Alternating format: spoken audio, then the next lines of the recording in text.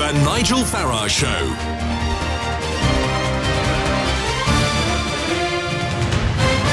Good morning, everybody. Well, who'd have believed it? Michael Gove, of all people, admitted taking cocaine several times about 20 years ago.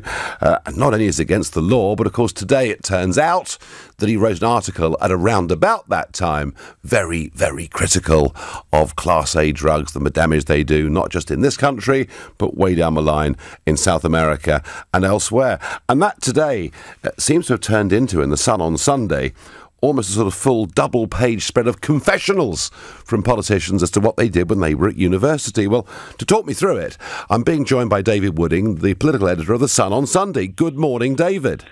Good morning, Nigel. So spread over 2 whole pages, pictures of a variety of, including myself, variety of political figures and have they ever taken drugs. How important is this? Well, this is a big debate, really, within the party at the moment. There are those who feel we are in the 21st century and say things such as, oh, come on, everybody's dabbled in drugs when they were at university. It's no big deal anymore. And that might be the case in the view of a lot of younger people, in fact, who may well have dabbled in drugs in some way or other. However, there's 2 things which are a problem for Michael Gove. The first is that the grassroots Conservative members, the people who will decide who becomes the next leader of the party when it goes to that head-to-head secret ballot of all the membership, tend to be older people with more traditional values. And one wonders whether they may look down on this with a little bit more seriousness than many people are taking it this morning. The second thing is, as you rightly pointed out a few moments ago, there's another story emerging about the criticisms that the Conservative Party, the government, and in particular Michael Gove himself, have made at middle-class drug users who think it's all right for them to break the law in the comfort of their own home at their dinner parties by buying a few grams of cocaine. But down the line, the suppliers of young kids are involved in a knife crime epidemic, which the government is trying to solve. And these are the people in the supply chain. So he's open to criticism or charges of hypocrisy as a result of doing this. No, so he it's not quite as plain sailing as it sounds. No, I understand that, but I tell you what worries me, David, is are we going to spend the next 53 days, I think it is, until we get the new Prime Minister, are we going to spend the next 53 days simply talking about who did what or said what 25 years ago, as opposed to a proper debate about what they're going to stand for, how they're going to cut the Gordian knot of Brexit? Is there not a danger this all becomes a bit of a distraction? Yes, absolutely. Bang on there, Nigel, as ever. And that is worrying the Michael Gove camp. I spoke to people yesterday who were saying their biggest worry, not the 2 issues I mentioned earlier, but their biggest worry is that for a few days, this will be the focus of the media attention and he will not be able to get his message across. Now, he's got a piece on the front page of the Sunday Telegraph today saying that he'll scrap VAT after Brexit, but most of the papers and yourself on your show are not following this up. We're all talking about his drug use. So what that means is that the other candidates in the race are coming out with their eye-catching initiatives while everybody's focusing on Michael Gove and his past drug abuse. And in fact, he might even have to keep his head down and avoid the press for a few days while this all blows over. So it does give the others a chance. And we've seen this morning in the betting odds that from being second in the race behind the front-runner Boris Johnson, he's now, the odds have lengthened. He's now 8-1, and Jeremy Hunt and Sajid Javid are breathing down his neck. In fact, Jeremy Hunt seems to be at the point of overtaking him into second place. And just remind everybody, David, please, how this is going to work. You know, when the MPs vote, how the knockout stage operates. Well, there's a threshold. There are 11 or 12 candidates standing. There's probably some more may declare tomorrow if they can get enough votes. They have to, under the old system, they have 2 hustings a week before the MPs, and they decide they vote in a secret ballot, all the MPs, on who they want to be the leader, and the last one falls. If the bar a little higher, they have to get a certain number of votes in each round, and those who fail to make it will drop out.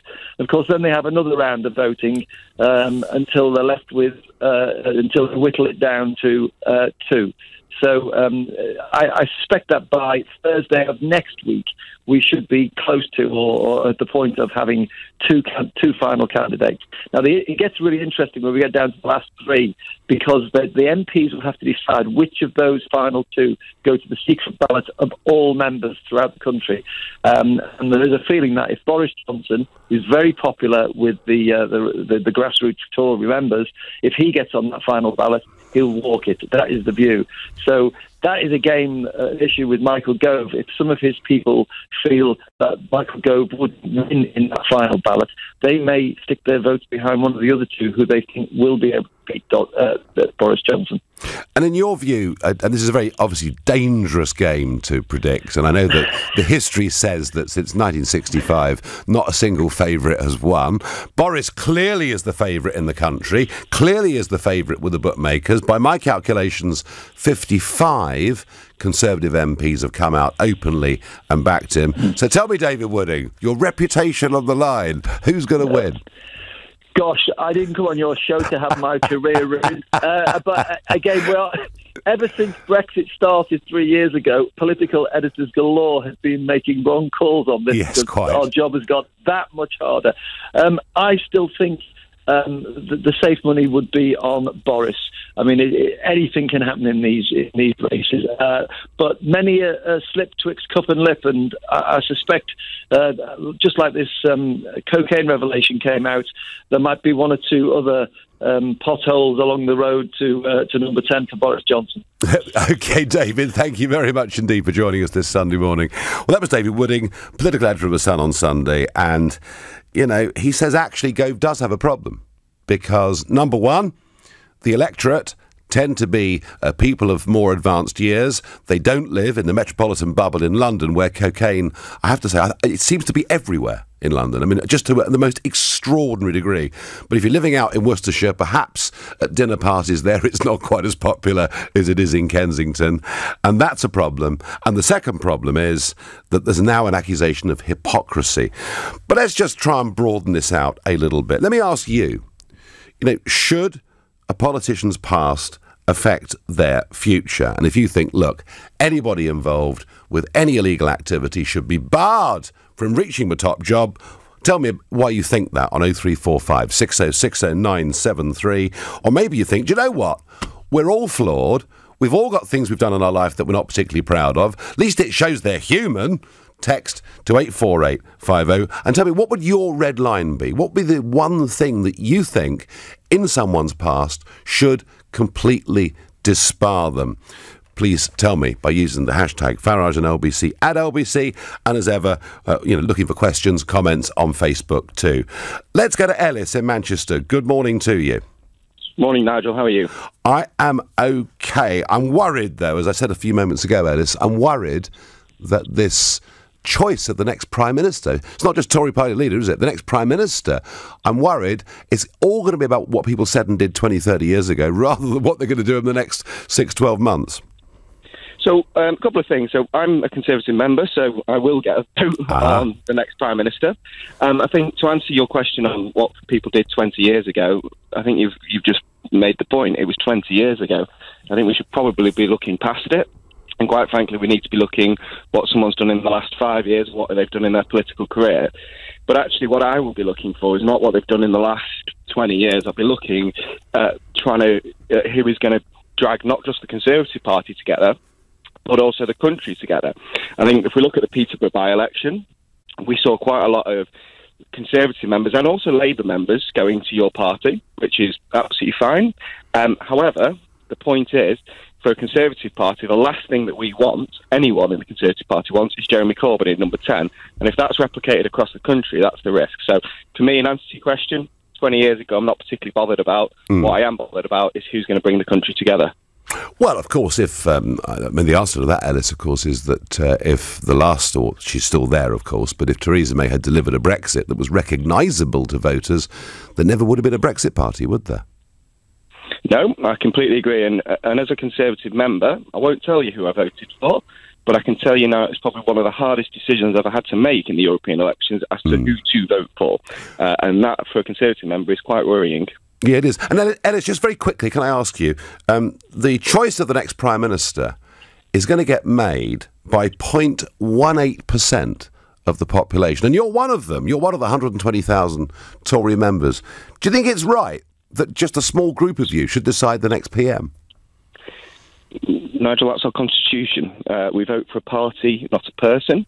So, yeah, I think that's absolutely fine. OK, fine. Ellis, thank you very much indeed for your call. D in Dulwich says, not bothered about his drug intake, but how will he visit the USA as Prime Minister? Well, D, this is a very, very good point, because, of course, to get an ESTA, or to go up from that to a visa to go to the USA, if you've been convicted or you've admitted to Class A drug use, you can't go to America. I suspect, D, that if he did become Prime Minister, I think an exception of some kind would be put in place. Meredith is a new caller from Bow in East London. Good morning, Meredith. Good morning, Nigel. Your biggest fan ever on the line here. Well, there you are. Thank you. It cheered up my Sunday no end. So, I mean, Meredith, what in someone's past should bar them from moving on to the top job? Unless they've actually committed a sexual offence, an extremely violent offence, or they've, done something horrendous, it shouldn't matter. Not one little thing should be able to define a person for the rest of their life.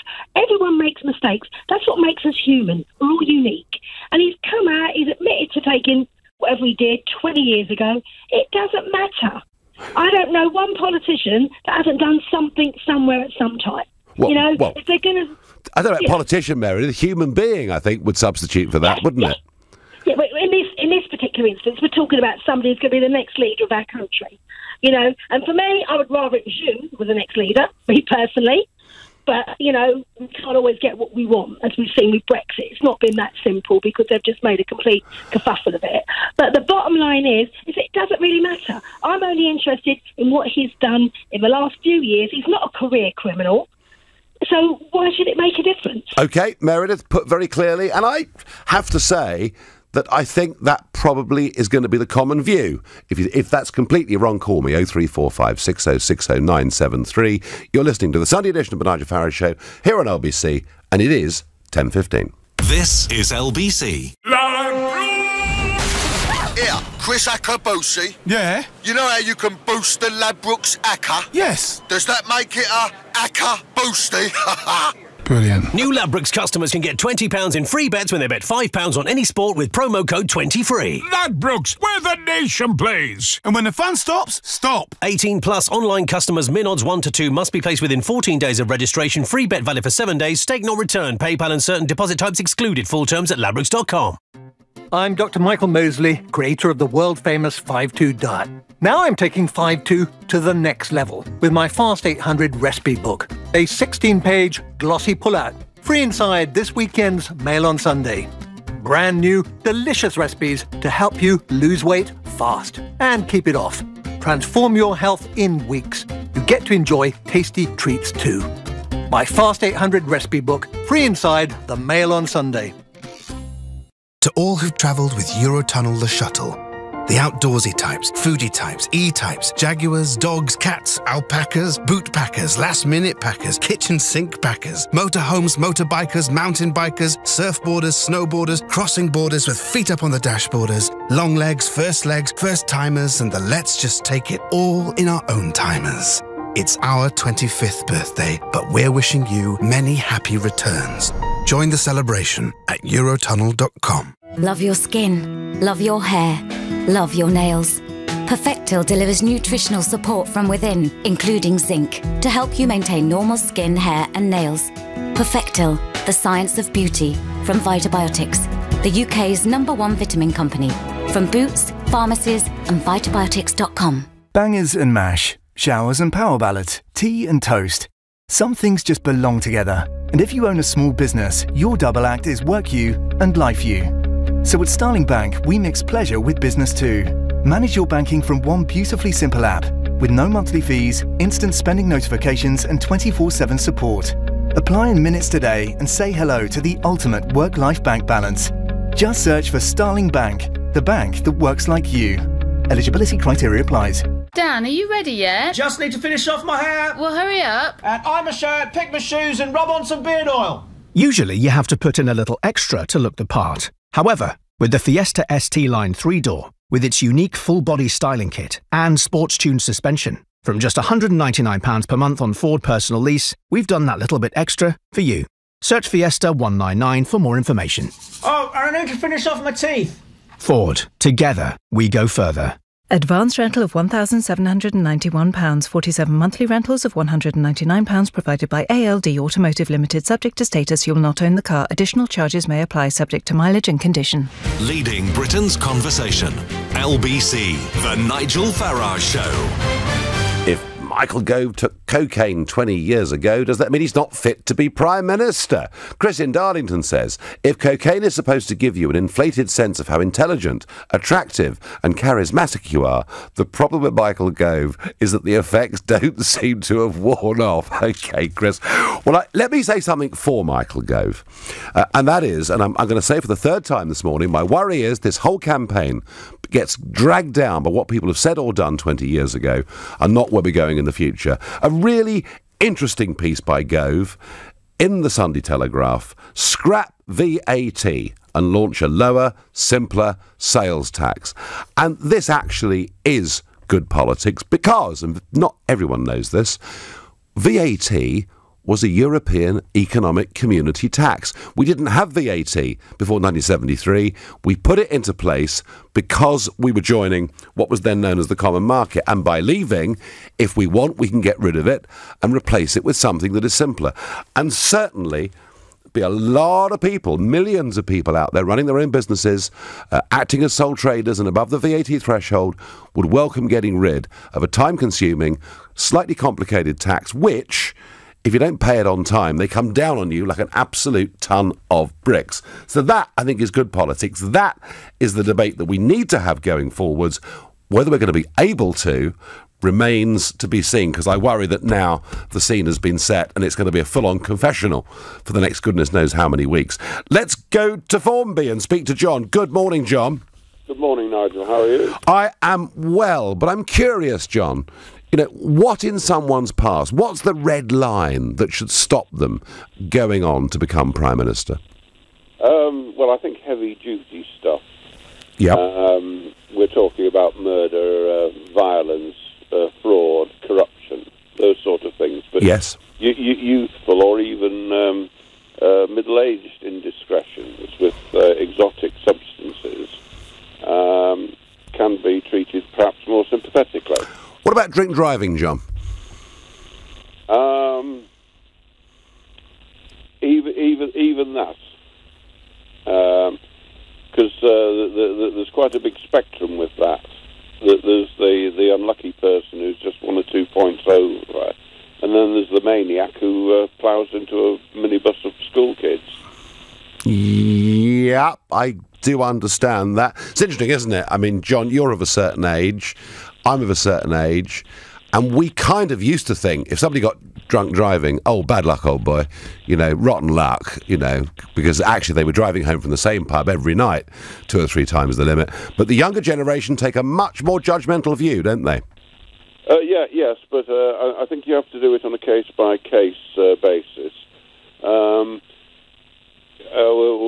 One thing that occurred to me, that if we'd banned from politics anyone who'd run through a wheat field, we might have saved ourselves a lot of grief. Well, absolutely. 1 or 2 cartoonists. There's a wonderful cartoon today of Michael Gove running through a crop of coca, which I thought was really rather splendid. So, do you think, John, as a seasoned observer of this stuff, do you think that the charge of hypocrisy is perhaps the one that Michael Gove could be in trouble on? Oh, absolutely.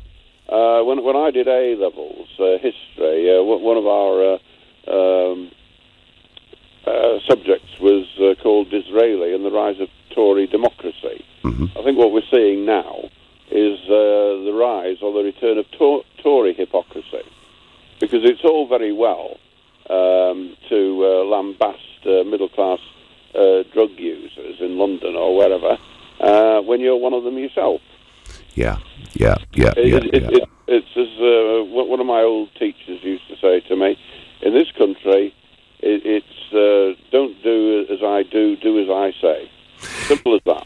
does look a little bit like that, doesn't it? So, do you think Michael's chances are finished then for this leadership contest? Well, I hope so. Not for that reason. I mean, I just don't like him. Well, that's a perfectly good reason then, isn't it? They're borrowing from Anne Widdecombe about him. I would say there is something too much of the school sneak about him. What really turned me against him was his attack on the private schools. Now, we virtually destroyed the grammar schools. Please don't add to the folly. OK, John, pretty clear there. Forget the cocaine. He thinks Gove's a wrong un anyway. Ben is a first-time caller from Holmfirth in West Yorkshire. Good morning, Ben.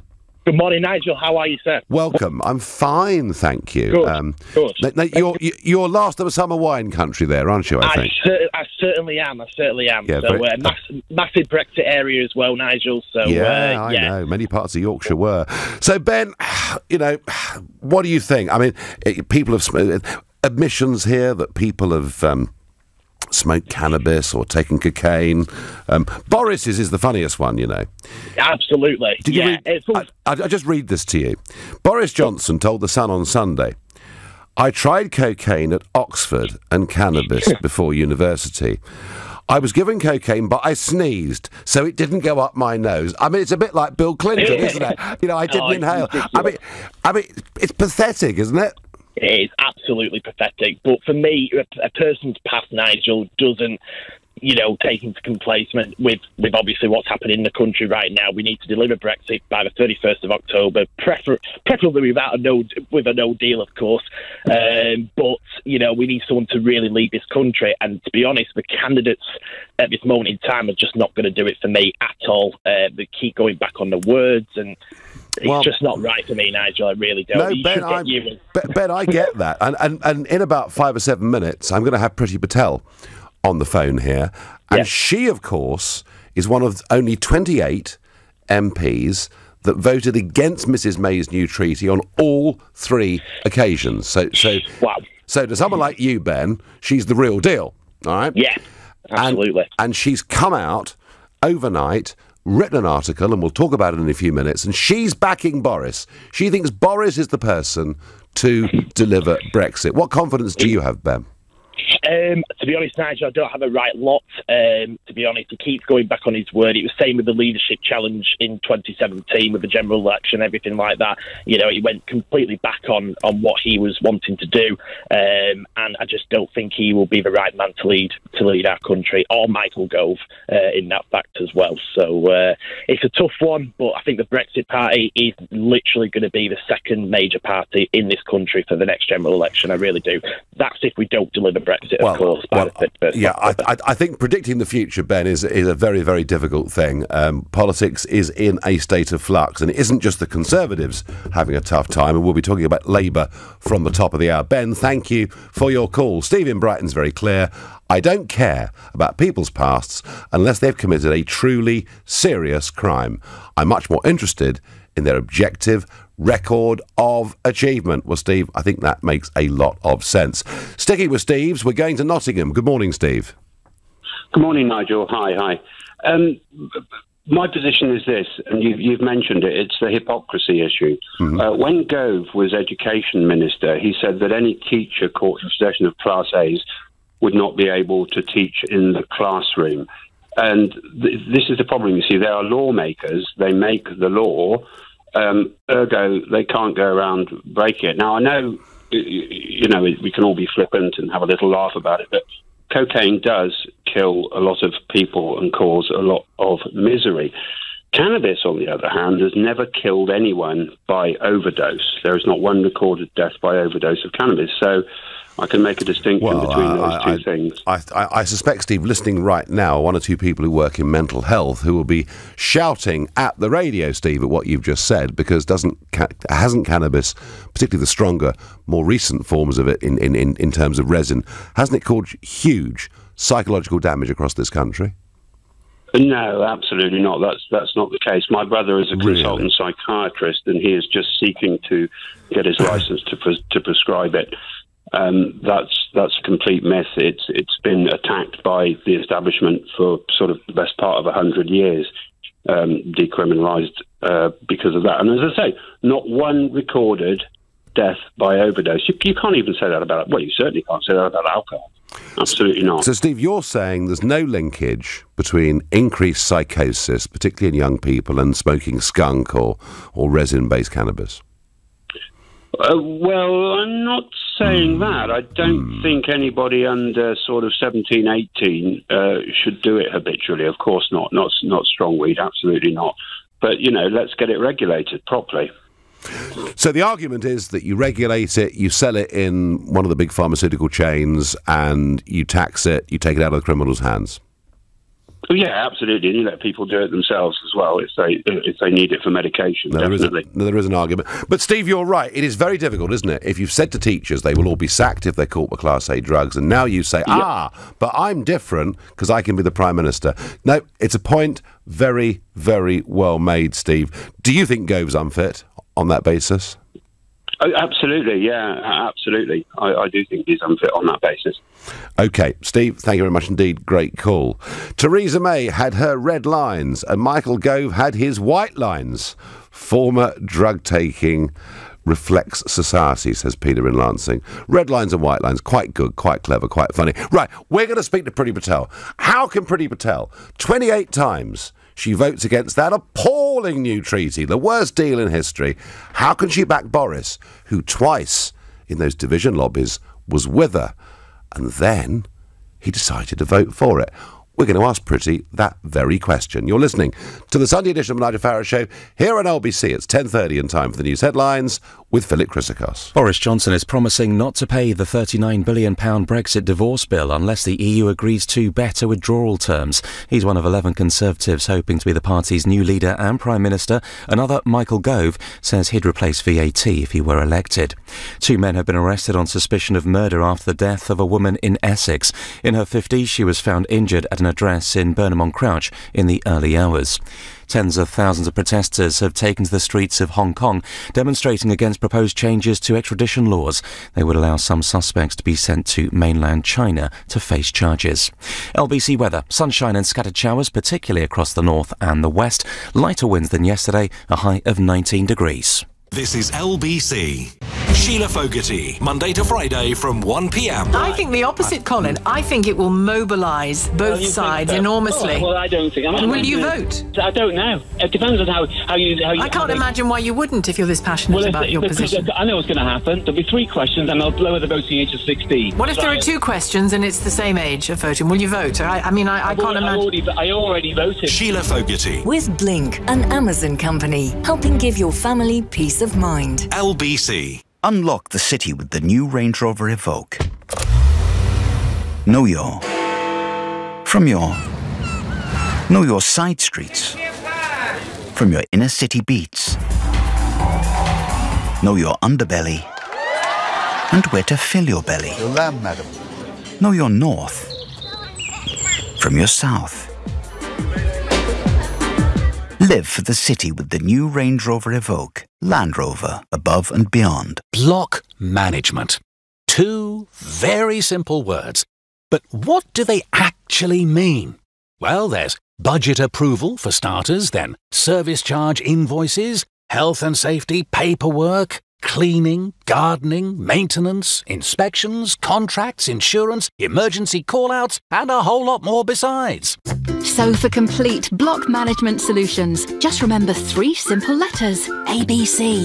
ABC Estates will take care of all your day-to-day management, leaving you as happy as Larry. See abcestates.co.uk or call 0800 888 6688. At the Bank of Antandek, they're looking for a mascot. We need an icon. Something that says high flying to all our mortgage customers. Like a falcon or a stallion. Or even better, a parrot. Check it out. Meanwhile, at Santander, they're concentrating on helping customers find ways to take years off their mortgage with their overpayment calculator. See what's possible at Santander. All applications are subject to status and our lending criteria. Your home may be repossessed if you do not keep up repayments on your mortgage. Did you know Diesel has unleashed a new scent that could be right up that street this Father's Day? Spirit of the Brave has roared into stores and is ready to try and buy at the perfume shop. Plus, we'll wrap Dad's gift for free in-store or click and collect online and pick up in 30 minutes. Shop the latest scents 24/7 at theperfumeshop.com. Have you had an operation that has left you with persistent pain around the healed scar? You may feel this pain as burning, aching, shooting, throbbing, or stabbing. At St Pancras Clinical Research, we're looking at a new potential treatment for this pain, which we apply topically. The study will take place in London, and if you volunteer, you'll be paid for your time and reasonable expenses. Find out more at stpancrasclinicalresearch.com. That's stpancrasclinicalresearch.com. Leading Britain's conversation, The Nigel Farage Show. Tweet at LBC using the hashtag #FarageOnLBC. Well, it's all cocaine and cannabis today, isn't it? And I'm guessing it's going to be for the next few days, which is a bit of a pity because what we're talking about here is who is going to be the next Prime Minister? Who is the person most likely to achieve Brexit on the 31st of October? And I noticed, flicking through the newspapers this morning, an article by Priti Patel. I'll back Boris to make Britain greater. Well, joining me on the line is the former International Development Secretary and Conservative Member of Parliament for Witham in Essex.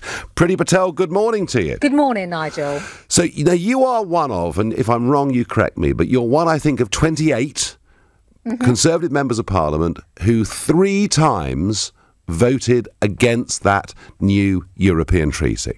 Yes, that's absolutely correct. And, I'm very proud of the fact that I did, because as we've seen, Nigel, over the last few years, but during this whole process in Parliament, MPs just sort of wanted to go with the flow and be complicit in signing away even more powers to the European Court of Justice and our money as well to the European Union. And that, to me, is not Brexit, and that's not leaving the European Union.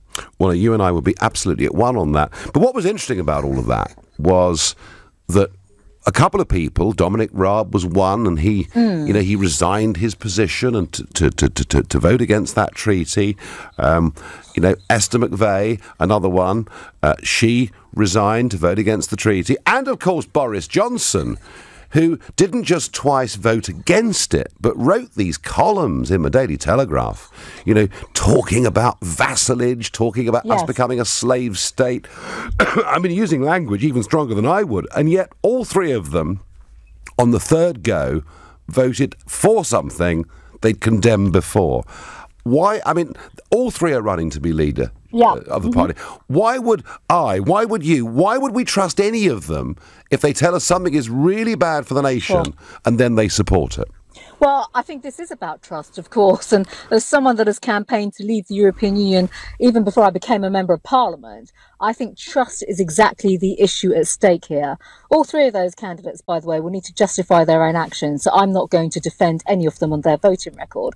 But what I would say is that Boris in particular has been abundantly clear, and I do trust him on this now, because to be fair, I've put his feet to fire many, many times over recent weeks as well, in terms of leaving on the 31st of October, not just handing our cash over. He's spoken about conditionality around the money, holding it back, making sure that if we don't get a free trade deal, an arrangement, then quite frankly, we're leaving, we're off, and that we no longer go to the EU with a begging bowl basically asking them if we can leave. That is simply not on. And to be fair to Boris, he's been very clear about this. And the other thing that I would say about him too is, of course, he resigned because of Chequers, that whole scenario and fiasco over Chequers. I'm astonished that anyone with any Brexit credentials went into government after Chequers, when it was pretty clear in terms of where the writing was, in terms of the direction of travel on the whole withdrawal agreement with Chequers. All of it was going to be a disaster, a stitch-up basically with the EU. And, to a certain extent now we've been proven right on that.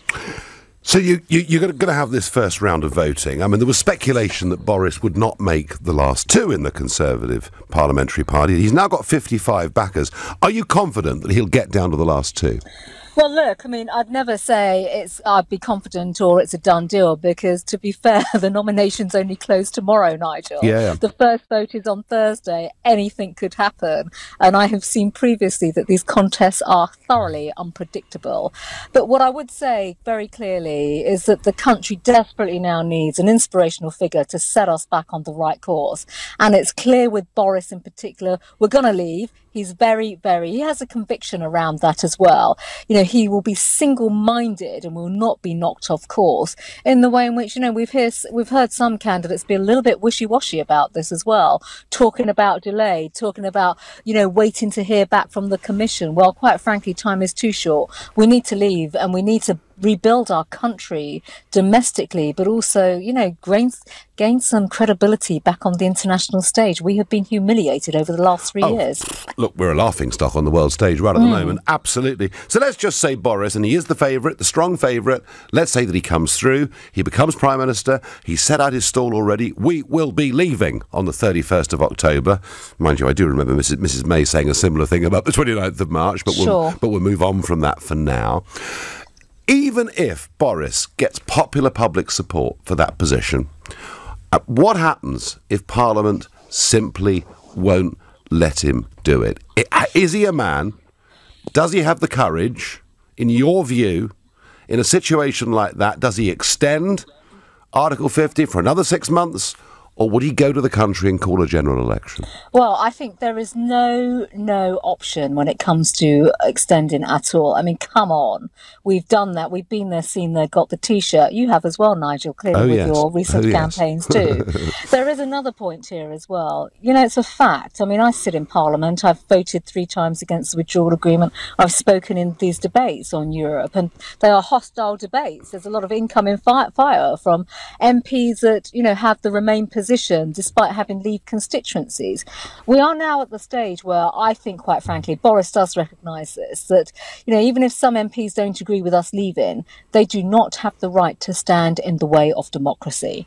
And the reality of that means, you know, if you are trying to defend Remain, trying to keep us wedded to the European Union and you represent a Leave constituency, you're actually working against the very people that elect you. And you know this as well as I do. I think both of us have spent enough time on the doorstep travelling the country. The public are sick to death of this. They want a Prime Minister, a leader that's going to lead and to make sure that we leave. And if Parliament says no, then quite frankly, I think MPs will feel the repercussions of that in an election in due course. And let me just ask you finally, Prissy, give us a prediction. Will we leave on the 31st of October? I'm absolutely adamant. I'm adamant, and I will do everything possible, including putting people's feet to fire on this as well. This is not a negotiation anymore, Nigel. We have to leave. We owe it to the country. We've had 3 years of decline and malaise. You're adamant that you want it, but that wasn't the question. Is it going to happen? Yes, absolutely. Okay, right, well, there we are. I very much hope you're right. Thank you for joining us. Well, that was Priti Patel, sounding pretty bullish. It's all going to be fine. Boris will be PM. We're leaving on the 31st of October. We will see. Back to Michael Gove's drug-taking. Accusations against him also of hypocrisy. I love Priti Patel. What a shame she didn't run for the leadership. I certainly hope she'll have a role on the front bench. But which position would she prefer? Well, Patrick, I didn't ask her that. But you know, she has got a support base, but clearly not enough MPs to back her to have a run herself. Now, most of you are saying that you've got to judge people on their achievements in politics, and Barry from Burton-upon-Trent makes a point that in America we've got somebody there in Donald Trump who has, shall we say, a colourful past, but who has turned around the American economy. Nigel, the problem with Michael Gove is his personal brand of moral relativism. If it suits Gove, then it's morally okay. Well, I think that's absolutely right, Alison. You know, this was the strongest call that we've had this morning was the point Steve made that Boris said to teachers, if you're caught with Class A drugs, you're out, you're gone. And yet, in his case, it's okay to become Prime Minister. And that, I think, does put him in a very difficult position, which I'm guessing is one of the reasons why the bookmakers' odds, as David Wooding told us earlier, have changed this morning. Angela is calling from Oldham. Good morning, Angela. Good morning, Nigel. I'd like to say I'm not concerned about what they did 20 years ago, as apart from drugs. Now, Boris, to me, Boris is neither use nor ornament. He forgets what he says. In the 2005 election, he was asked his view on drugs. He said, "What's my view on drugs? I've forgotten my view on drugs." Well, if he forgets about his Brexit views, what's to say he gets in and forgets them again? So I would say Dominic Raab is a better bet. Michael Gove is too slimy. He's too much of a Brutus. Slimy? It's a really tough word, Angela. But he does. He comes across as a fair weather friend. He just tells you what he thinks you want to hear.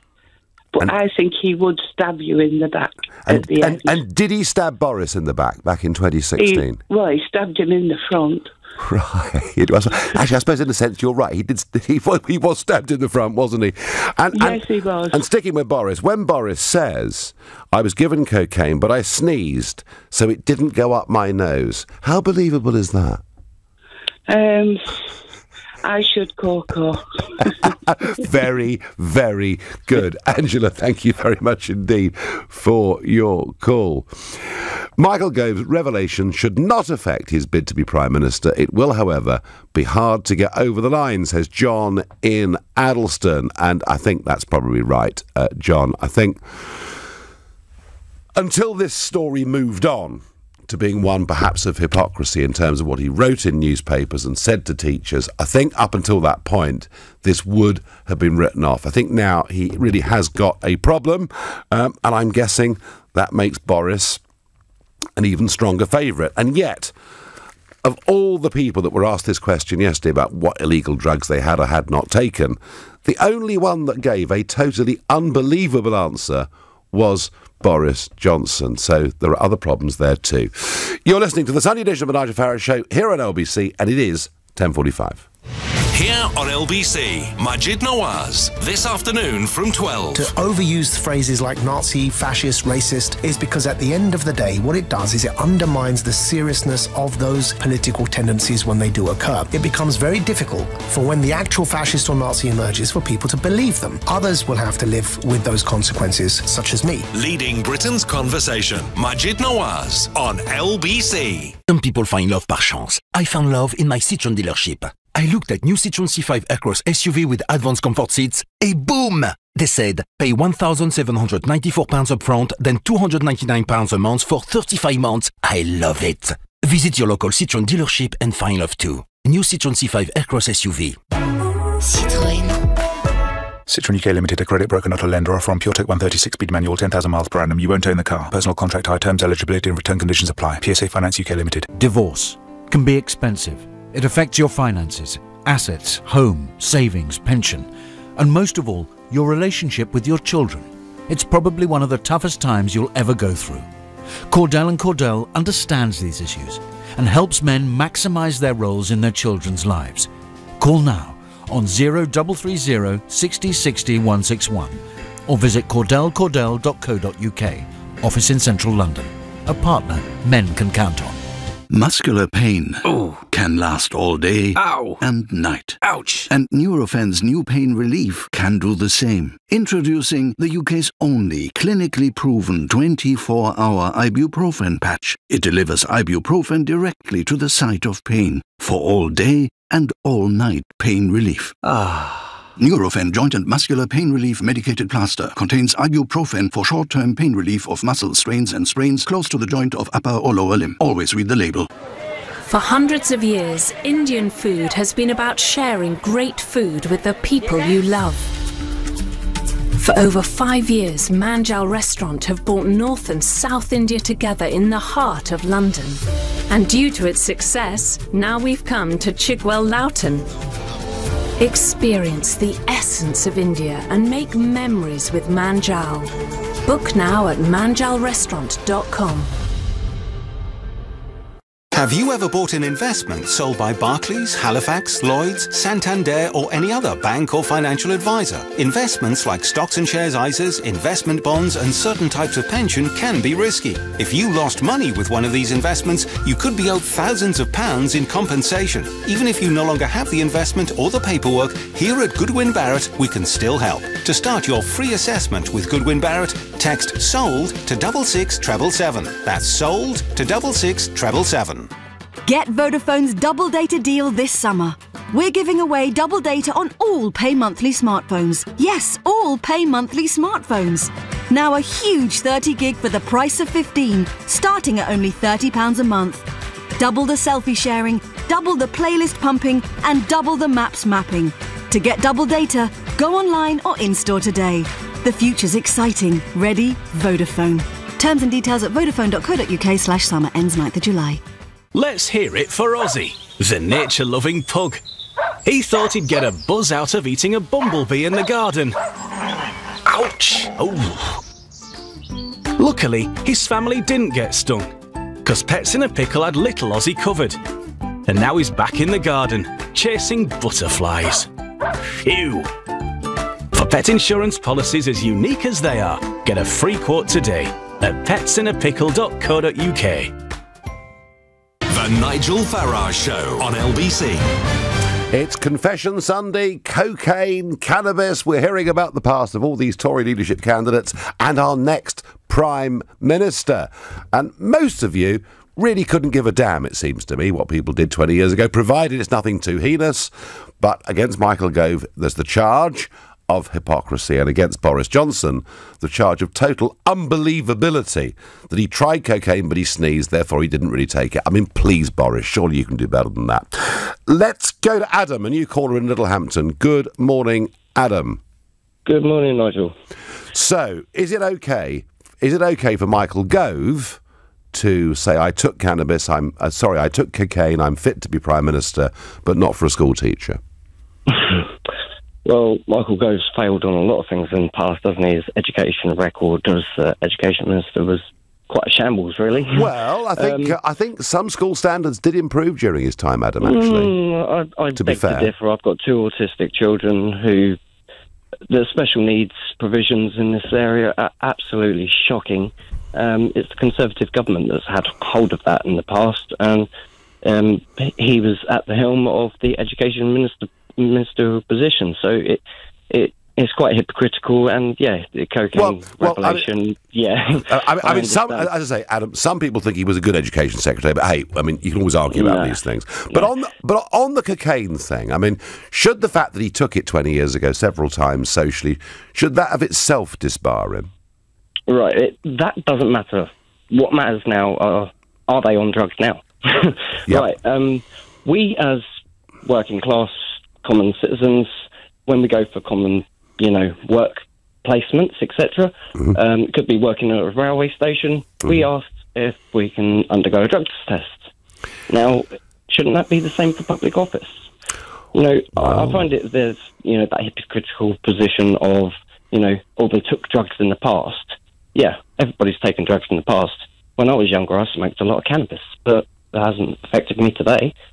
But what happens today is, there's so many backwards positions on Brexit, which is the biggest political situation we're in at the moment. And we shouldn't be listening to, so-and-so done this and so-and-so done that. What are they, doing now? And, Boris voting for the withdrawal agreement in the last round, that was just, just extraordinary. Whether he's actually going to make Prime Minister. Just there's so many things wrong with it, and it's selling our country out. So, Adam, so you're a Brexiteer, Adam, are you? Definitely. I'm a Brexit Party supporter, and I was visited the rally in Shoreham recently. Oh, okay. I know. I was all over the country in the last 6 or 8 weeks. I can't remember where I've been, really, but that was at an aircraft hangar, I seem to remember. That's right, yeah. Of the list of runners and riders to become the next Prime Minister, which of them would you have most confidence in as a Brexiteer? Right. You're really asking me which number chamber in the gun I really want to aim at my head with. No, Adam. It's perfectly fine to say it's perfectly fine to say no confidence in any if that's how you feel about it. That is pretty much how I feel. However, one of them is going to be elected. One of them will be our next Prime Minister. So we have to have a view. But come on, we have to look at their achievements. Yes, we have to look at what they're doing now. What is their stance now? Esther McVeigh, she's been a staunch Brexiteer the whole way through. We want to leave on a managed WTO exit. None of this crashing out with no deal nonsense. It's absolutely absurd. But, when it comes to the withdrawal agreement, we have a massive investment in the European Investment Bank. How come is the European Union are going to drip that back to us in payments over 10 years? Well, I think they want 39 billion from us now. I think it's a lot long. I think you'll find, Adam, it's a lot longer than 10 years. Adam, we mustn't get stuck on it, but it's good to hear from you, and I thank you. I'm going to go to Hammersmith and speak to David, another new caller. Good morning, David. Hello, Nigel. I was talking about this Gove situation and the others, if they're there. 4 considerations. Mm-hmm. 1, did he declare it to the constituency party when he became a party candidate? Well, he didn't, did he? Well, was he asked it? Well, he only came clean because an article was going to be published, so that's 2. Mm-hmm. So both of those suggest a kind of deceitful, attitude. 3, if it was another crime that also carried a 7-year sentence, as you get for possession of a Class A drug, such as fraud or sex offending or whatever, would that be okay? Of course it wouldn't. Of course not, no. The 4th one is, drugs are responsible for a huge amount of crime and murder, county lines and so on and so forth. It's one of the biggest problems facing us right now. If we've decided that we demand tougher sentences, how could he be objective? Because people with weak minds who take drugs or took drugs, they will accept it. But we have to recognise how bad that is for our country and the damage it's doing. And people who just kind of shrug their shoulders and think, oh well, I did it at a party or whatever. No, that means you're weak. It means that you're not fit to run a country. Never mind be an MP. Okay, fine. So. You're very, very clear there, David, that he should be disqualified on the basis that he took this decision. Would that disqualify Boris Johnson as well? Probably. Even though he sneezed?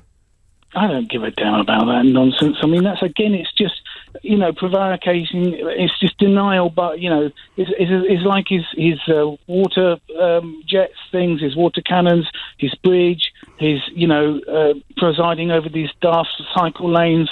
All of it is just nonsense. But, of course, what he has got an eye for is a new airport with his buddies, the people who want to build this airport in the estuary. So you can be sure that if he gets in, that will happen. I think that's passed by a bit, but, hey, maybe not. David, let me ask you, who, amongst that list of runners and riders, would you have confidence in to be our next Prime Minister? None of them. Nor Corbyn either, to be honest. Right. I think if one of them said, you know what, our politics has failed us because we had this referendum, we then had MPs wouldn't allow anything to pass, so you've got 3 years to change your MPs, we're going to revoke Article 50, but the next election is going to be fought purely on Brexit, meanwhile we're going to get on with running the country, I might have some respect. If they were honest enough to say that, none of them are. Because, to be honest, the issue we face right now is constitutionally, it doesn't matter who you put in because it's the same thing. It's just a different figurehead. Nothing has changed. The mathematics in Parliament hasn't changed, and I can guarantee you whatever they're saying now in the oh, I'm going to do no deal and all of that is rubbish. They're not going to do it. They're going to, I don't think we can have a second referendum because that wouldn't be right. Yeah, I think politically, David, if one of them wins, saying very clearly we are leaving on the 31st of October and then doesn't, then goodness knows where we go. David, thank you. I want to squeeze in Paul from Brighton. Good morning, Paul. Good morning, Nigel. How are you? I am fine. So, can I Can I quickly say I demand a second Peterborough by-election? You can, and I'm going to talk about Peterborough very shortly. Yeah, that's just a joke. Yeah. No, it's not a joke, because why not? You know, joke. Yeah. Why not? So, cocaine use, Paul, does it disbar people from office? I think it should. I'll tell you why, Nigel. Because my son rang me up years ago, a New Year's Eve party. He said, "Dad, come and get me." I said, "What's the problem?" He said, "They're snorting cocaine in gents' toilets." I said, "Look, get 300 yards away. Wait for me. I'll pick you up 3 o'clock in the morning." And I got him away, and there was a raid, and there were a lot of arrests. And that. He's now in America. He wouldn't have got in there had he been caught. Oh gosh, he would have been implicated because he was there.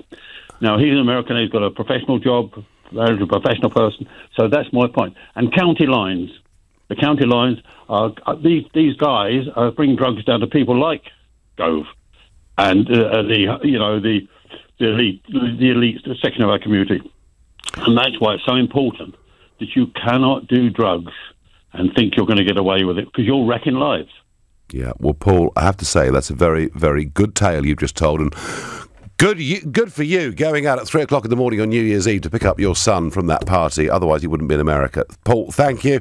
And yeah, be in no doubt, and just sort of finish on this point, that actually cocaine is, if you're found in possession or dealing, it is serious. You get a potentially long prison sentence. Right, that's the Conservatives. So what about Labour? So, on Thursday night, Labour narrowly saw off the Brexit Party challenge to hold on to Peterborough. Lisa Forbes is their new Member of Parliament, so it should all be cheers. It should be magnificent. But actually, at the end of this week, let me ask you, does Jeremy Corbyn look more or less like a Prime Minister? And if you think it's been a great week, he won Peterborough, call 0345 6060 973. If, like me, you think, actually, he's had a disastrous week, he looks further away than ever, text to 84850, and please tweet. Tell me, if not Corbyn, who next for Labour? Use the hashtag Farage and LBC at LBC, and of course, you can watch us on Facebook, and you can comment there too.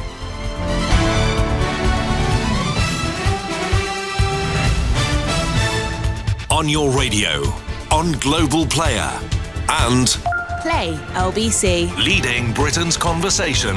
This is LBC.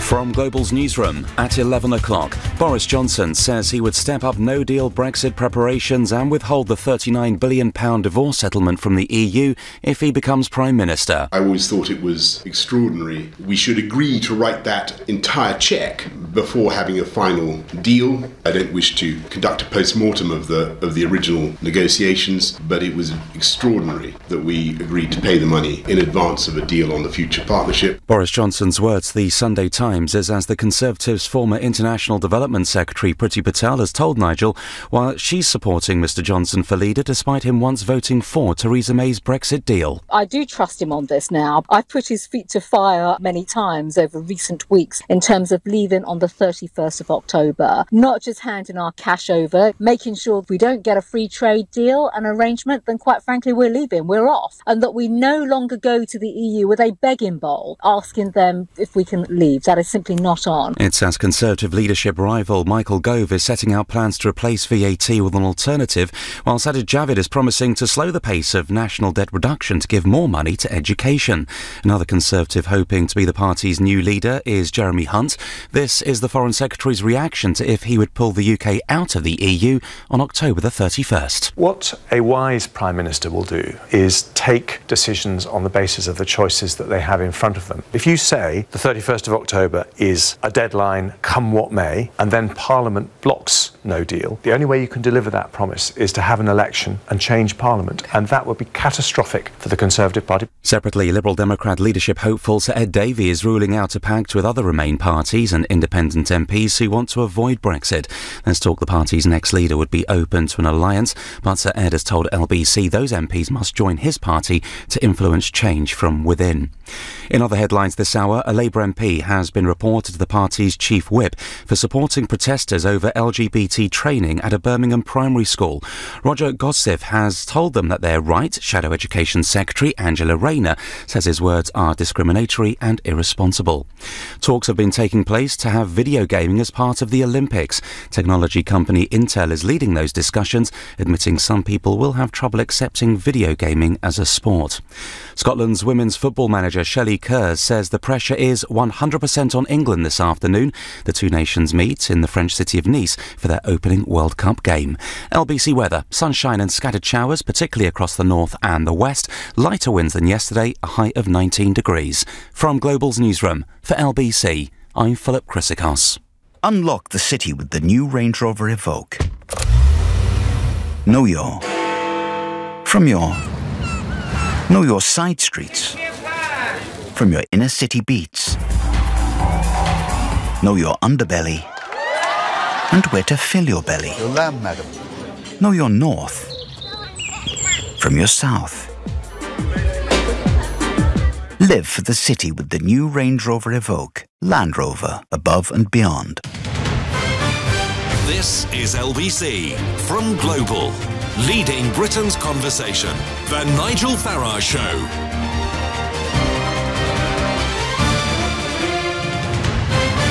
So on Friday morning at about 9 o'clock, who turned up in Peterborough but Jeremy Corbyn? And there he was, hugging and kissing the newly elected Member of Parliament for Peterborough 1, Lisa Forbes. And it was an upbeat, strong Jeremy Corbyn saying that hope had triumphed over fear. And for all the world, looking as though this was a wonderful end to the week and everything was going brilliantly. So with the Conservatives in real trouble, do we think that Jeremy Corbyn at the end of last week is closer to being Prime Minister or further away? And I am going to argue in this next hour that actually Jeremy Corbyn has had a catastrophic week as leader of the Labour Party. Firstly, his own behaviour. How can you boycott a state banquet with Donald Trump when you've previously been to one with President Xi of China?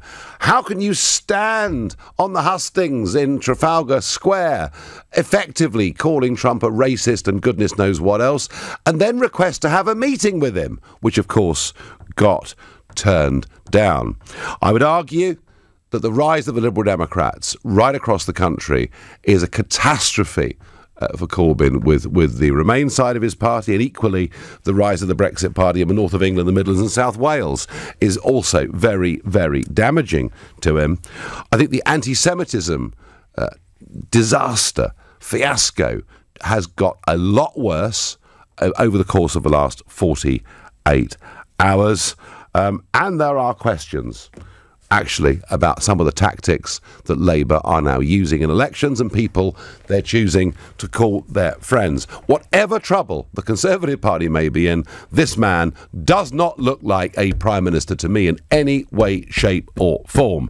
So, if you're a Jeremy Corbyn supporter, if you think I've got this completely and utterly wrong, come and tell me that on 0345 6060 973. Maybe you think, actually, Nigel, you've got a point, but given the mess the Tories are in, he could still win the next election. Well, then text to 84850. And if you do agree with me, tell me, what do you think was the worst moment for Corbyn this week? And you can do that by tweeting using the hashtag Farage and LBC at LBC. And, of course, Facebookers, you can comment too. Well, I can see that the phone board is already going like a Belisha beacon. So let's find out. Have I got this right? Am I right to say that Corbyn is much further away from looking, sounding or being a Prime Minister at the end of this week? Mitchell is a new caller from Pontefract. Good morning, Mitchell.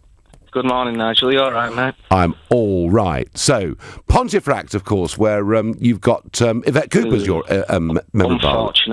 Unfortunately, yes.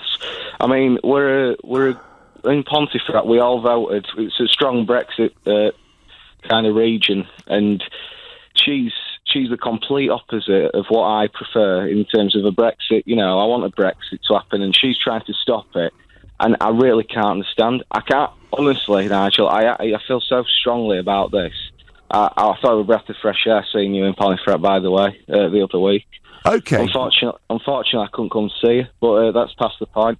And as for Corbyn, I'm sick to death of him. I've completely forged Labour now. I'm done with him. But I do like Donald Trump, and this causes a lot of debate in my family. I bet it does. I really do like the guy. How powerful, how much of a leader I've seen. Unemployment in America, being reduced, and I just think the guy's he's complete. I love him genuinely. Well, Mitchell, we will be debating Trump endlessly, I'm sure, over the course of an year. But Mitchell, so really, what you're saying effectively is that Yvette Cooper is damaging Corbyn's chances in your constituency.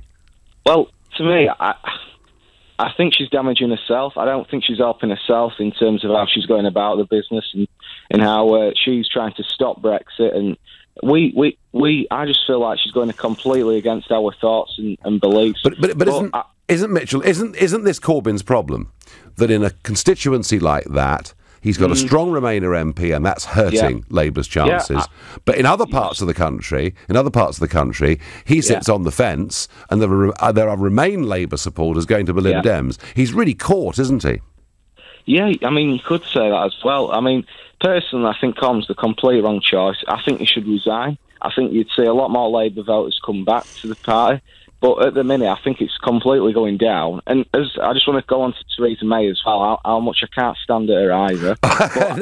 No, Mitchell, you've had your say. We've had Donald Trump, Theresa May, Jeremy Corbyn. Enough for now, but thank you for your call. I'm going to go to Tony in Fareham. Good morning, Tony.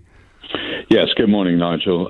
Yes, I do really think that with their history, Corbyn, McDonnell, Thornbury and Abbott are going to waltz into MI6, GCHQ and MI5 and say, OK, fellas, tell us, or folks, ladies and gentlemen, tell us everything. He and his crew are not fit for government, in my opinion. And I'm of the opinion that the military and security infrastructure of this country will be put severely at risk should he ever get near Downing Street. Well, that's an electoral point, Tony, isn't it? That people can judge him on. Do you think that actually out there, the general public think this man could be a security risk? Well, look at what his history is. Look at what their history is. I believe so. Yes, I mean he's anti-NATO, he's anti-EU, basically. Anti-America, and would look at how he reacted to Trump's visit. They would strip our armed forces of everything, in my opinion, and they're anti-Trident. They've got no time at all to look at how they reacted to the Skripal's poisoning. Yeah. So Tony, your view is he's just not fit to be PM. He's just not fit. He's not fit for a woke stall, as far as I'm concerned. Right, fine. No, Tony, good and clear. I'm sure some of you out there think he's the right man for the job. Now, of course, we had this phone in 2 years ago. At the height, Glastonbury, Jeremy Corbyn. People apparently, a friend of mine owns a nightclub, so people on the dance floor on Saturday nights chanting, Jeremy Corbyn. Now, we're well past Pete Corbyn, but I know there are some Corbynista supporters out there. You please call us and tell us we're wrong on 0345 6060 973. Let's go to Mary in Folkestone in Kent. Good morning. Good morning. I think that the Labour Party are getting a bit, holding Jeremy Corbyn at arm's length now. And I think that we will find that eventually they'll get rid of him. And I think somebody like McDonnell is trying to get himself in. He's becoming a little bit more respectable than he used to be. And he's not following Jeremy Corbyn so much.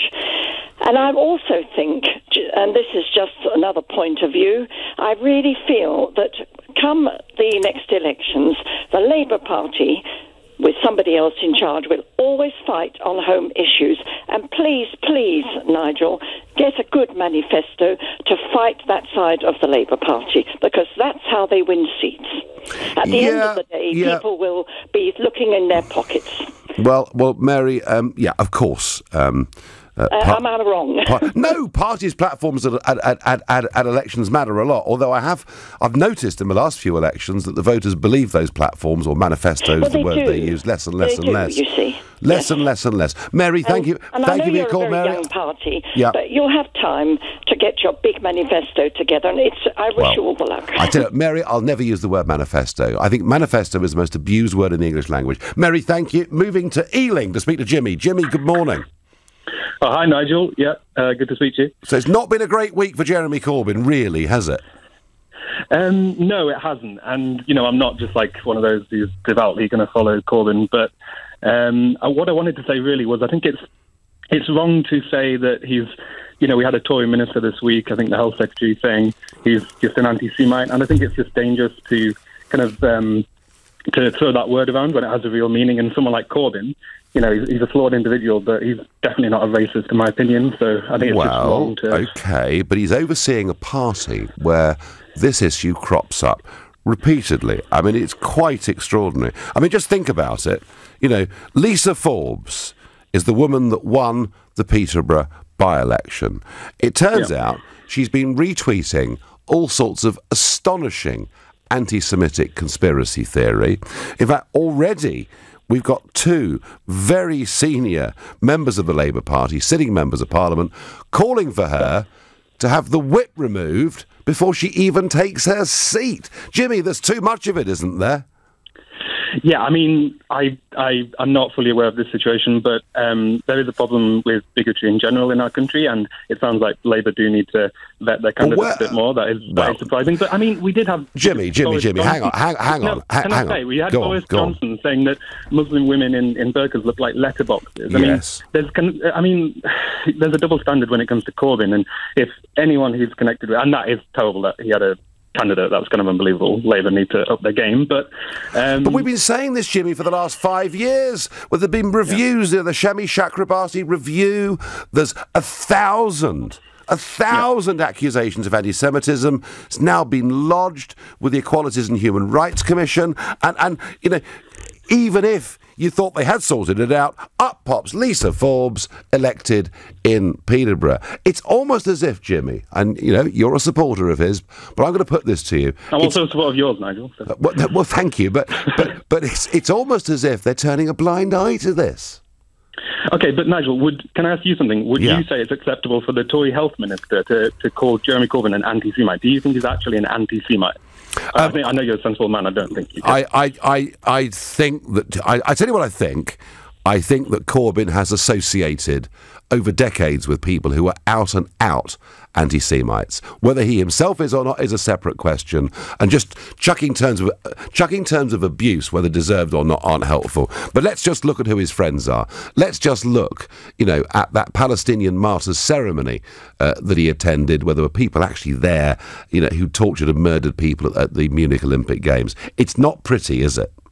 It's not, but there are a lot of ugly alliances. I mean, Theresa May goes around hand in hand with, the Prince Crown of Saudi Arabia. And, I mean, it's not for me to comment on anti-Semitism. I'm not a Jew, and I know it is a real problem, and we need to protect Jews in our society. But for one thing, Noam Chomsky, Bernie Sanders, they all, are supporters of Jeremy Corbyn. I don't think they would support an anti-Semite, and I think we have to be careful to throw around that term when it'll discredit real anti-Semitism. Well, I have resisted, you'll notice, Jimmy, using that word about Corbyn, but I'm afraid he's associated with too many of those people, and it looks to be very deep in the Labour Party, and whether it's his fault or not, it's damaging his chances of being PM. Jimmy, I thank you.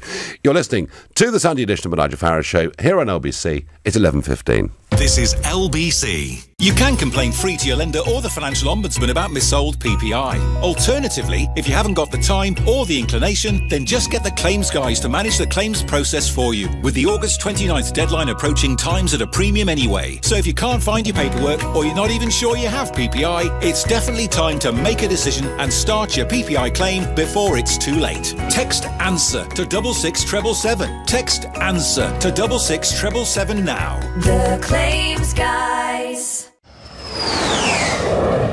If you're a frequent traveller in premium, business and first class, is your travel agent charging you too much? Switching to Bright Sun Travel's 24/7 tailor-made travel services means you could pay less on flights and hotels, and enjoy free benefits like early and late checkout, room upgrades and hotel credits. Conditions apply. Visit brightsun.co.uk. Atoll protected. For 1 weekend only, you can buy an approved used car from Volvo Select with 0% APR finance. But they also come with over 100 checks, so no need to kick the tires. A 12-month unlimited mileage warranty, which you probably never use, and the latest software upgrades, which you definitely will. Visit your local retailer this weekend and drive home an approved used Volvo with 0% APR finance. Available on used vehicles up to 4 years old. Participating retailers. 50% minimum deposit on minimum finance amount of £7,000. Conditional sale. Terms and conditions apply. Finance subject to status. 18+. Guarantee may be required. Volvo Car Financial Services. Bangers and mash. Showers and power ballads. Tea and toast. Some things just belong together. And if you own a small business, your double act is work you and life you. So at Starling Bank, we mix pleasure with business too. Manage your banking from one beautifully simple app with no monthly fees, instant spending notifications and 24/7 support. Apply in minutes today and say hello to the ultimate work-life bank balance. Just search for Starling Bank, the bank that works like you. Eligibility criteria applies. It's not just our award-winning Peugeot van range. It's your dog grooming, lift engineering, espresso making, patio building, total and utter beating heart of your business Peugeot van range. Rely on advanced new grip models to tackle tough terrain. Add your personality with stylish new asphalt models. Whatever your business, order an all-new partner, expert or boxer during our Peugeot June van event and get your first main service absolutely free. Master the impossible. On outright purchase van orders only. For full T's and C's visit Peugeot.co.uk. Have you ever bought an investment sold by Barclays, Halifax, Lloyds, Santander or any other bank or financial advisor? Investments like stocks and shares ISAs, investment bonds and certain types of pension can be risky. If you lost money with one of these investments, you could be owed thousands of pounds in compensation. Even if you no longer have the investment or the paperwork, here at Goodwin Barrett we can still help. To start your free assessment with Goodwin Barrett, text GOOD to 60777. That's GOOD to 60777. The Nigel Farage Show on LBC. Well, more questions about Jeremy Corbyn emerge from Peterborough. A photograph emerges of Jeremy Corbyn with Lisa Forbes. She's just been elected as the MP, but there are calls already for her to have the whip removed because of retweeting some real anti-Semitic conspiracy nutjob stuff. But standing on the other side of Jeremy Corbyn is a chap called Tariq Mahmood. Well, now he's lived in Peterborough some time. In fact, he was involved in serious electoral fraud in Peterborough, and he went to prison for it. And yet, there he is, standing with Jeremy Corbyn and Lisa Forbes. And there's a photograph of him wearing a Labour rosette, actually in the counting hall. Now, this raises all sorts of questions. Bigger questions about Peterborough, but far bigger questions about postal voting, about some of the irregularities that we've seen over the years. But I repeat the point that I made to the previous caller. He doesn't seem to choose very good friends, does he? All politicians occasionally get caught out being photographed with someone who they probably don't know, and that causes them embarrassment. But I mean, here is a man, who lives in central Peterborough. He's been to prison for electoral fraud, and he appears to be at the heart of Lisa Forbes's campaign. Not pretty. I think all of this is damaging Corbyn. I think I personally believe he has had a rotten week. Let's go to Mark from Hitchin. Good morning, Mark. Yeah, hi, Nigel. Nigel, just first of all, I would like to talk about, obviously, Jeremy and also Peterborough, but Jeremy first. Well, he simply is looking more Prime Minister now if you simply look at the pool of selection of candidates who are now running for PM for the Conservative Party. I mean, we have a group of lying, wife-cheating, drug-taking individuals. So, Jeremy going to be looking like a saint. All right. So what you're saying is the other lot are so be-awful that Corbyn looks good by comparison. Well, he's looking excellent. I mean, because if you just look at the candidates that they got over there, right. I mentioned three things that would normally, remove them. But interestingly, you talk about Peterborough and the lady who won the seat and Lisa her Forbes, and she's been doing some really bad stuff on social media. But Nigel, did you not get rid of Catherine, and also didn't you get rid of Michael, two senior members of the Brexit Party, for their antisocial activity on social media. Well, Mark, that's really the point, isn't it? Thank you for that.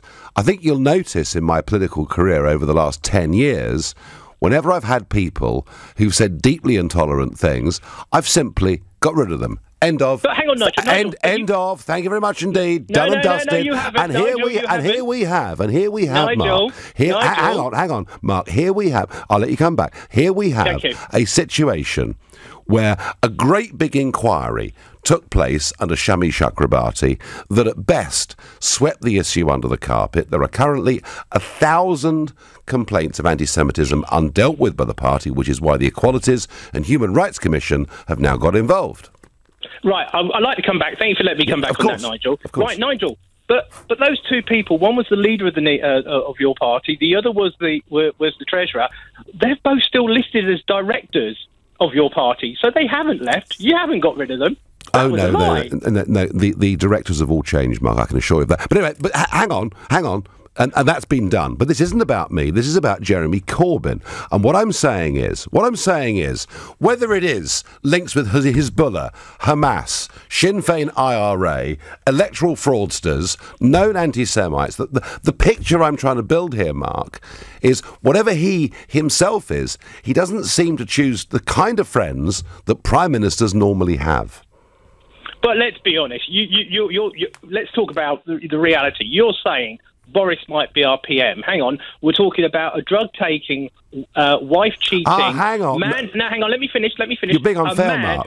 He sneezed. He sneezed, Mark. Come on, you're being unfair. Right. Whatever. A man who has put a British citizen, Mrs. Zahari Radcliffe, in danger, who has been widely accepted as the worst foreign secretary this country has ever had in its history, and we want to give him the levers of power... Well, that says more about the Conservative Party and its membership than the reality. But Mark, if we accept for the premise of this conversation that I'm awful, the entire Conservative Party are dreadful, that still doesn't make Mr Corbyn look more prime ministerial himself. I mean, don't you think that to stand up in Trafalgar Square, to throw terms of abuse about President Trump's style of leadership, and then to ask for a meeting which was rejected, didn't look very clever, Mark, did it? But then again, there you see, your real friends, Nigel, will tell you the good things and the bad things. Mm-hmm. Me and you had a conversation ages ago where you were saying, that Trump separating children at the border from their parents. You keep going away from the issue. Fine, Mark. No, I'm talking about Jeremy Corbyn.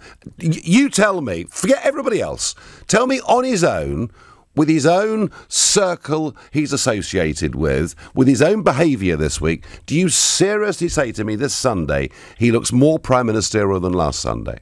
As I started the conversation, if you look against the candidates that he's up against, absolutely. And the reality is, we're not really looking at a Paula selection from the Conservative Party. Let's be honest, it's more a swamper selection. If this was a business like you and me would know, Nigel, as we were both in big business, we'd be looking for the best candidates for PM, not the ones who would throw themselves up. And if the Conservative parties were really looking after the interests of this country, at least Theresa May had a sort of a mandate by winning a partial victory in a general election. Although she didn't get a majority, then the fact she spent £1 billion to buy power, we'll move that to one side. But the reality is, if he does become Prime Minister, and God help us if he does, he should immediately call a general election to see if the people of this country want him to be sitting and pulling those levers. All right, Mark, thank you. You've made your point. We've had a good debate. We did last time you phoned. Billy from Glasgow says, keep Corbyn and Labour out of office. They're a danger to working man's jobs and livelihoods, dividing communities and regions, a danger to our economy, a danger with our money and our resources. Keep them out of office. Well, Billy seems to have made his mind up, I suspect, before this week even began. But I stick to my point. The incident with Trump made him look bad.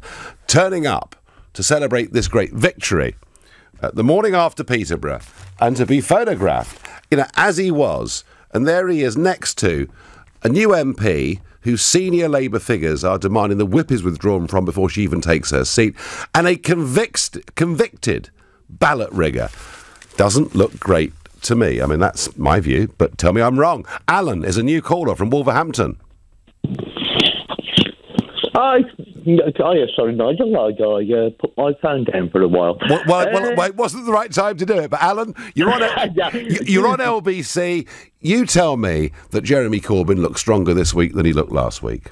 Jeremy Corbyn is a complete moron. I posted when Theresa May decided to have a general election that Labour could walk that election.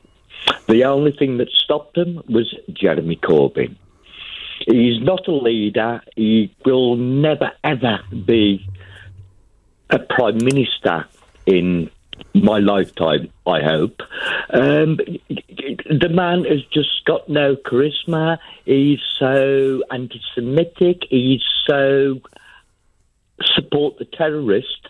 There is absolutely nothing that bloke has got in his favour. So if Labour want to get elected to run the country, then what they need to do is dump Jeremy Corbyn. Do you think if they'd lost in Peterborough that they would have dumped Jeremy Corbyn? Well, I don't know, because it's been going on for so long now. There's so many... I don't know whether you want to call them leftists or whatever, but keep him in power. Why? The man has blundered so much, but he's still the leader of the second major party in the country. It's so wrong. Why do not the party that have elected him as their leader, why don't they kick him out? Well, I tell you what, Alan, virtually every time Tom Watson, the deputy leader, opens his mouth, he contradicts the leader. So I think there are some thinking that way. Alan, thank you. Going to Anna in Boreham Wood. Good morning, Anna. Hello, Nigel. Thank you for taking my call. Well, this really pains me to say this, and I was following the Peterborough and looking at all the developments. But in my opinion, I believe that we've got a situation here that the Brexit Party are really sort of encroaching on Labour turf. So they're having to put in real extreme measures here, because Jeremy Corbyn had to win that Peterborough. If he didn't, like you were saying, he's very volatile. I wouldn't have been surprised if he's gone sort of within a week, basically. And I think they deliberately put in that candidate, knowing that they had to win. They had to win Peterborough. I mean, you look at the margin, 600 odd votes. Anna, are you saying they had to pick an anti-Semitic candidate to get more votes in central Peterborough? The politics is disgusting, and it's vile, but I can't see any other way. They deliberately did it. I mean, I really can't see to sort of promote it to a certain, a type of vote. And it just pains me to say that. I mean, it's absolutely abhorrent, but that's the only sort of conclusion I can come up with. Because you think that the Muslim Pakistani community living in central Peterborough will find somebody who's strongly anti-Israel a more attractive candidate. And obviously you've got the issue with around the younger vote as well. They're very anti-Israel regarding, it's not as much as it's a combination. And I think they were playing to those two sides of that agenda, and I think it's absolutely disgraceful if they have done it. Or it could be, Anna, or it could be just that this problem of anti-Semitism is just deep within the left now politics. It's got deeper, and this is the thing, you see. This tactic, this measure is an extreme measure, and it will get worse. And it's because of the Brexit Party, so therefore it's all my fault again, isn't it? No, it's not, but you're obviously doing a good job in encroaching on their turf, and this is what's worrying them, you see. So they're having to put in drastic measures. And that's what I think, anyway. No, it's a very interesting point of view. Some will be offended by it, but it's a very interesting point of view. Anna, I thank you. You're listening to the Sunday edition of the Nigel Farage Show here on LBC. It's now 11:30 and time for the news with Philip Chryssikos. Conservative leadership frontrunner Boris Johnson claims only he can see off both Nigel Farage and Jeremy Corbyn in a general election. He's among the party's candidates setting out their ideas. Michael Gove, another, says he'd replace VAT with, in his words, a lower, simpler alternative as Prime Minister. A woman has died after being found with serious injuries in Essex. 2 men have been arrested on suspicion of murder after after officers were called to Burnham-on-Crouch in the early hours. One woman's died and another is in hospital after being struck by lightning while hiking near Ben Nevis in the Highlands. They were part of a group of 7 people flown to hospital. LBC weather, sunshine and scattered showers, particularly across the north and the west. Lighter winds than yesterday, a high of 19 degrees. This is LBC.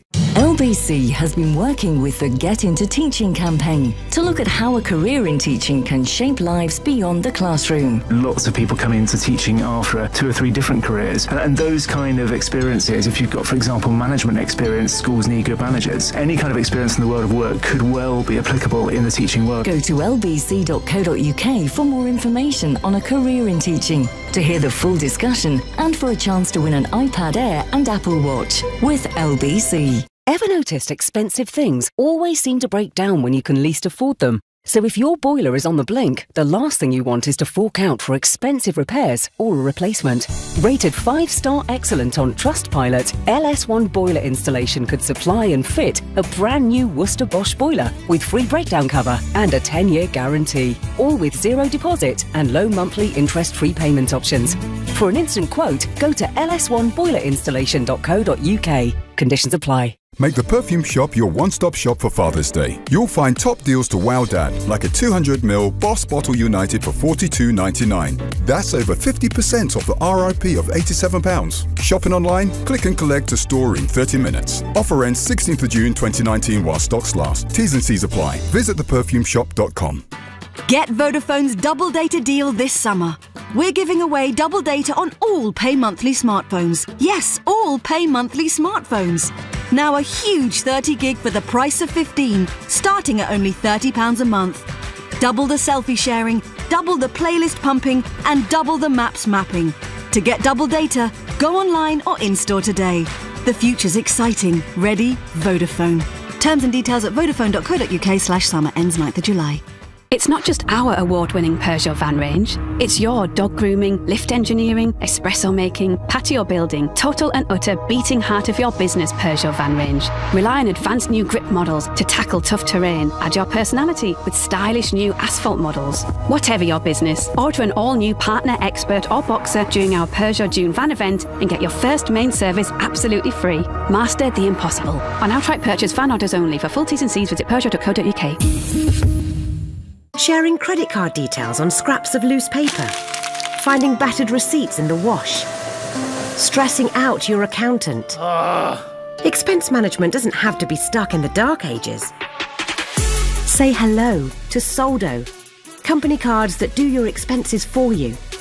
Give your team prepaid cards to simply spend, snap the receipt, and that's that. Spend smarter. See the light at soldo.com. The Nigel Farage Show on LBC. Call 0345 6060 973. The interesting statistic of the week is this. When the general election was contested in 2017, in the Peterborough constituency, the Labour and Conservative parties between them got 95% of the vote. On Thursday, the Labour and Conservative parties between them got 52% of the vote. That is a most extraordinary, dramatic shift. Is it a short-term thing? Is it part of longer-term change? Well, nobody yet knows the answer to that. And yes, of course, Labour did win that seat with just over 30% of the vote.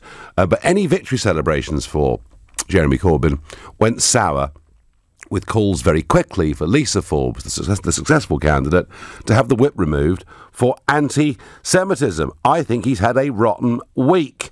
Don is a new caller to me from Harrow. Good morning to you. Yeah, hi. I mean, Jeremy Corbyn's had an awesome week. I mean, right. They stopped taking bets on the Brexit Party winning Peterborough. They literally wrote them off. They wrote them off in 2017, and yet they win again. The best way to get... Okay, Don. On the bookmakers' odds, listen, time and again we see the prices of elections that are completely wrong. We saw it with Brexit, we saw it with Trump, we saw it in Peterborough. There was also, Don, I think a big surprise to people that in a generally low turnout election, that the postal vote turnout was 70%, and there are some huge issues around that. But Don, I'm going to put this to you. All right, so Corbyn's a winner, but look at his European election performance. I mean, the European elections were a complete joke. I mean, you've literally, the last time UKIP won that, then we had an election a couple of years later and they got no MPs. The European election has always been a protest vote. You can't really take anything from it because time and time again, people just go out, they vote for 30% turn up, they just vote for anyone. And then when the election comes up, they vote for someone else completely different. It's not an indication of anything. But if you want to beat Jeremy Corbyn, it's very simple. Beat his policies.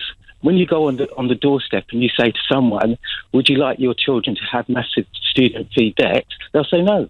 If you say, do you want your mum sitting in her pee and her poo because you can't get social care? They'll say no. And that's why they vote Jeremy Corbyn. All right. And at this moment, he's unbeatable. Could you... Well, Don, let me just put this to you. He's lost every national election that he's led Labour into.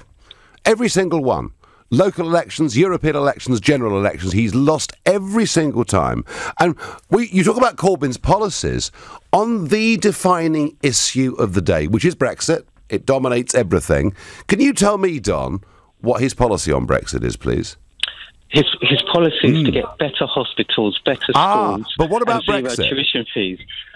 Brexit, you can't get egg out of a cake. You know, that's Brexit.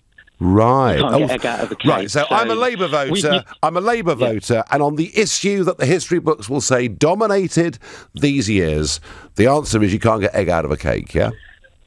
The answer is we got better schools, better hospitals, and Brexit just disappeared as an issue as we got better schools, better hospitals, and better social care. You had a good try, Nigel, and you wanted to get out of Europe. You can't get egg out of a cake. I think you're missing the point here, that actually Brexit is dominating what's happening. That's why the Liberal Democrats have gone from being moribund to tearing chunks out of the Labour Party.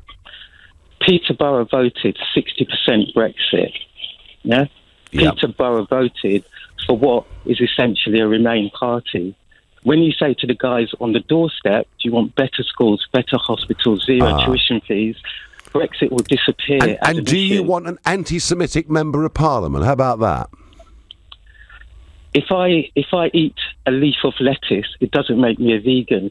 If I tweet 2 posts about that could be seen as anti-Semitic, doesn't make me anti-Semitic. Do you think it's a good try, Nigel? Do you think Corbyn's Labour Party? Do you think Corbyn's Labour Party has a problem with anti-Semitism or not? Yeah, they do have a problem with anti-Semitism. They spend too much time talking about it. We need better schools, better hospitals, okay, ignore that. And better social care. Yeah, the hell with what the Jews think. The fact they're all deeply offended and scared in many cases doesn't matter. Better schools, better hospitals, yeah? I'm saying to you that try being a Muslim wearing a hijab. Yeah. You'll see what racism is. Try being a black man being stopped all the time for no apparent reason by the police. Okay. The people on the street know what is important, and they can say this is more important than that. I need better schools. I need better hospitals. I need more police. So you're saying that anti-Semitism is being compared to other problems that exist already in society. Anti-Semitism is getting too much airtime. Yeah. No. I'm saying that Jewish people are saying that it's being used as a tool. And it's really. There isn't one Jewish community who all think the same thing. There are Jewish people who say, yes, Jeremy Corbyn is anti-Semitic, and there are Jewish people say he's the best thing since sliced bread. I think you're missing a very major change, and I think the situation in Europe is actually far worse than it is here. And I'll just relay this to you. Compared to 20 years ago when I first went to Strasbourg, there's a massive change. I now see school children, young school children, going into school in the Jewish part of Strasbourg, and they've got soldiers and armed police officers accompanying these kids every single day. So fearful are they of anti-Semitic attack? Nothing to do with Jeremy Corbyn. That's a different country. There is a trend. There is growing anti-Semitism across Europe, and I'm afraid, a massive problem for Labour. All right, Don, thank you. You're a big Corbyn supporter, and Don believing Corbyn has got the right answers to the questions. I'd still repeat the point that Brexit, whether you want it or not, is the defining political issue of the day. Richard is a new caller from Ashford. Good morning. Oh, good morning, Nigel. I'm a Brexiteer, and I also believe and want and have wanted for years proportional representation. And I agree with everything you've been saying about Jeremy Corbyn, but I actually think he will be very happy with the Peterborough by-election result because it split the Tory party vote. And I think he will be quietly saying to his team, more of the same, please, more of the same, please. Let's make absolutely sure that the Tories don't get their Brexit by the 31st of October until such time as we can have a general election. Then he will be hoping that the Brexit party will split the Tories in two. It will split the Tory party up, and you'll have many MPs in the Houses of Parliament, but nobody will have a majority. So I might eventually get my wish and get proportional representation, but I've got a bad feeling in those circumstances I still wouldn't get my Brexit. Yeah, Richard, look, I take your point that if Corbyn sees the Conservative vote split, that may make him closer to being Prime Minister, although, of course, he's being hurt by the Liberal Democrats and the Brexit Party as well. But my question to debate was whether he looked like a Prime Minister. And even if you're right, even if Labour can win more seats now because the Tory vote split, and I don't think it's as simple as that, but even if it was, does he actually look, has his behaviour this week, are the people he associates with, does he look like a Prime Minister, Richard? Can you imagine him, getting off an aeroplane anywhere in the world, walking down the steps and looking like our leader? I totally agree. I think to most people the answer is no, but clearly to the core of the Labour membership the answer is yes. And quite honestly, once and if Labour could find themselves in power, they could easily change their leader. We saw that years ago. I mean, I'm getting on a bit. We saw it years ago when Ken Livingstone was the leader of the GLC. Do you remember? Someone else led the Labour Party. Andy McIntosh got elected as leader of Labour. He was going to immediately changed the leader. And there was a coup, and in a political coup, and in came Ken Livingstone. No, that is absolutely true. Richard, thank you for your call and your thoughts. Interesting. June is calling from Donegal in Ireland. Good morning, June. Good morning. I'm on holiday here. I live in Hyde Park. I just would like to say that I think Jeremy Corbyn is an absolute disgrace. Do you? Why is that? Well, he never keeps his promises that he makes in the campaigns. Promises all sorts of things, and they just get forgotten. And the fact that a Labour leader and Labour members, prominent Labour members, actually led the protest march about D-Day and about the veterans and about World War, which was about everything. Hang on. The protest this week was about Trump. It wasn't about D-Day. No, they made it about Trump, yeah. But what was Trump here to represent? Well, he was here. June, to be fair, he, of course, was here for the ceremony in Portsmouth, and of course the big American event at Culver-sur-Mer, just behind Omaha Beach. But he was also here for a state visit, wasn't he? Well, I think that was secondary. Okay, I do think the celebrations and was the major reason he was here. And when Corbyn, despite having said those things about him, requested a meeting with Trump, was Trump right to say no to him? Of course. That is why Corbyn is so two-faced. You can't trust him on anything. I can't imagine Corbyn as Prime Minister and Trump, the two senior countries in NATO, sitting down together to discuss such things. Can you imagine the Labour Party, as it stands now, being in control of the UK? We would end up having Libyan... I shouldn't be speaking out of turn, but Corbyn supports the IRA, who flies the Libyan and Palestinian flags. He's an absolute traitor to the UK. Well, I'm not going to join you in that, June, but I'm going to say he doesn't choose his friends very well. That's my view. June, enjoy your holiday in lovely Donegal. You're listening to the Sunday edition of the Nigel Farage Show here on LBC. It is now 11:46. This is LBC. Are you about to put your audit out to tender? How will you decide which accountants to select? Whether you decide to spend more or less, go bigger or perhaps smaller, what you really need to do is choose the one best suited to your company. In which case, you should arrange a free meeting with Barnes Rofe. We know that every client has different needs because we spend the time to get to know them personally. Contact us at barnesrofe.com. Barnes Rofe. Clever accountants for business. It's not just our award-winning Peugeot van range. It's your dog grooming, lift engineering, espresso making, patio building, total and utter beating heart of your business Peugeot van range. Rely on advanced new grip models to tackle tough terrain. Add your personality with stylish new asphalt models. Whatever your business, order an all-new partner, expert or boxer during our Peugeot June van event and get your first main service absolutely free. Master the impossible. On outright purchase, van orders only. For full T's and C's, visit peugeot.co.uk. So, what's everyone got for lunch then? Just a sandwich. Yeah, I've got the same boring sandwiches yesterday. Oh, what have you got? A refreshingly smooth Costa iced latte, a tasty mozzarella and sun-dried tomato pasta salad, and a bag of fancy hand-cooked crisps. Why have the same thing every day? Pop into Costa Coffee for lunch and pick up your favourite hot or iced coffee with our delicious lunch deal, just £4.95. Costa's lunch deal available between 11 and 2. Visit costa.co.uk for full terms and participating stores. Have you ever bought an investment sold by Barclays, Halifax, Lloyds, Santander or any other bank or financial advisor? Investments like stocks and shares ISAs, investment bonds and certain types of pension can be risky. If you lost money with one of these investments, you could be owed thousands of pounds in compensation. Even if you no longer have the investment or the paperwork, here at Goodwin Barrett we can still help. To start your free assessment with Goodwin Barrett, text GOOD to 60777. That's GOOD to 60777. Get Vodafone's double data deal this summer.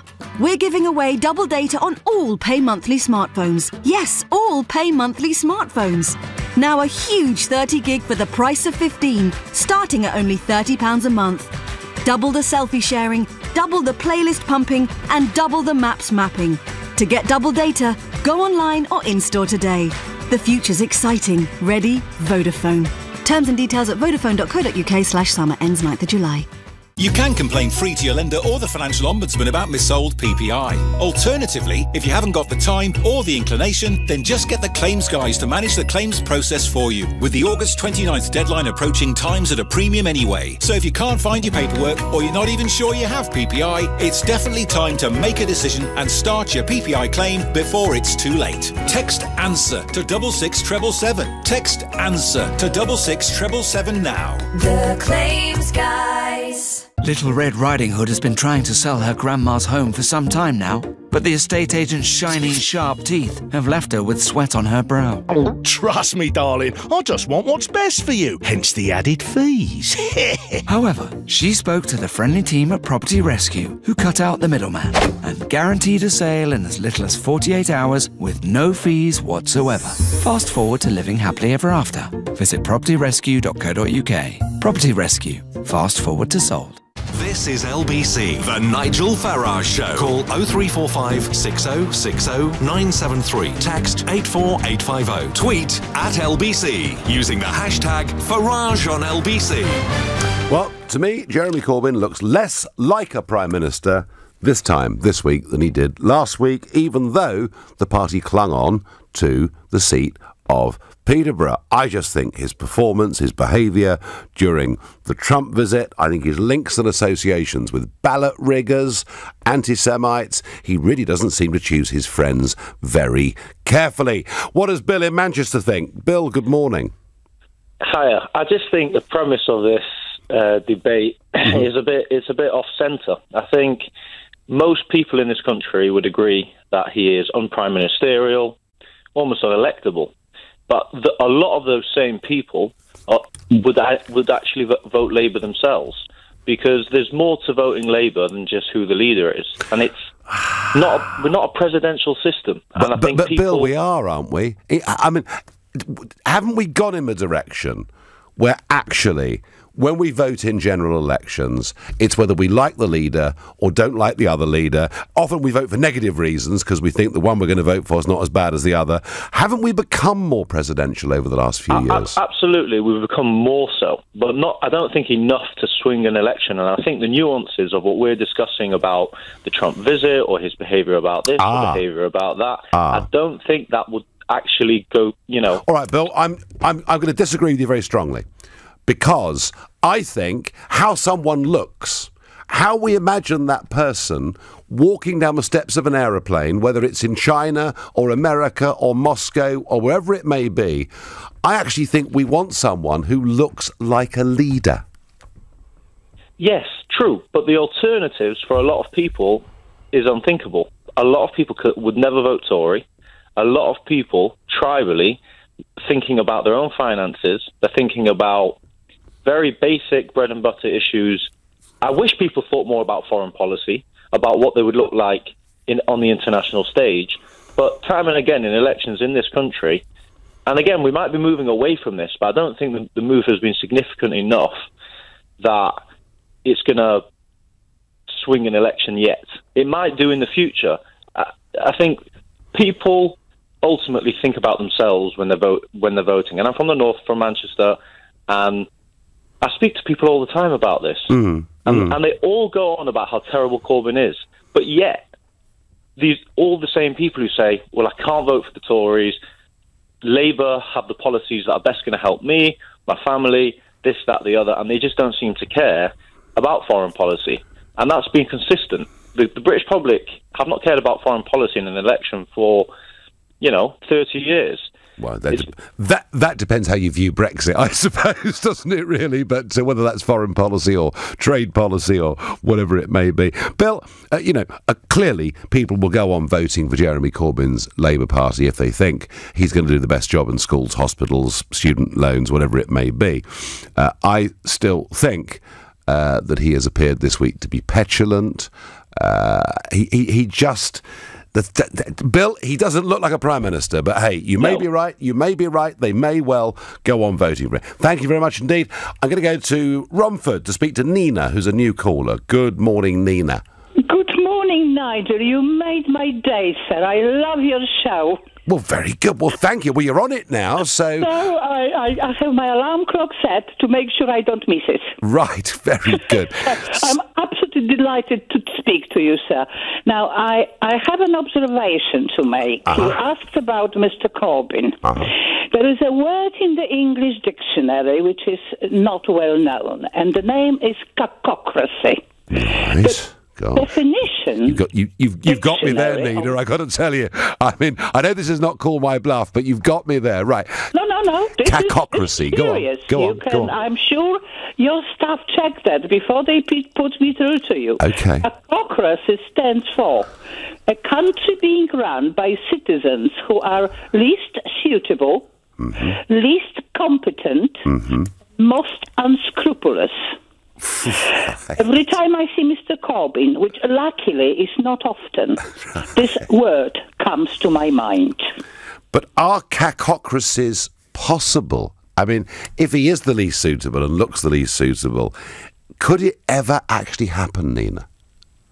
Well, I sincerely hope not, sir.